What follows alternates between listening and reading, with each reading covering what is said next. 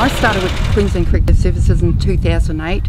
Prior to that I was with Rimutaka Prison in a New Zealand male prison for 10 years, and I just decided to uplift my family and come over here. And I've been at Brisbane Women's, and I like the idea of working out in the camp, so I put my name forward, and here I am. I've been here 6 years.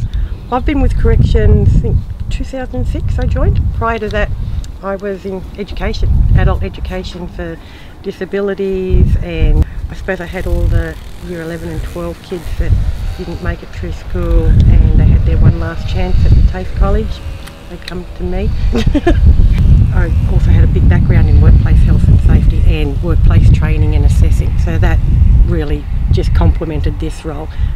I like to teach the women, you know, how things are done properly. You're a good role model. How you work, you know. I said, because everything comes into it, time management. I like people, and I think women have got a lot to offer in a lot of roles, and this position allows us to develop women in all different roles. The work camp girls have been a major part of this. They've helped us every time we have our events, and there's a great asset to the Warwick community.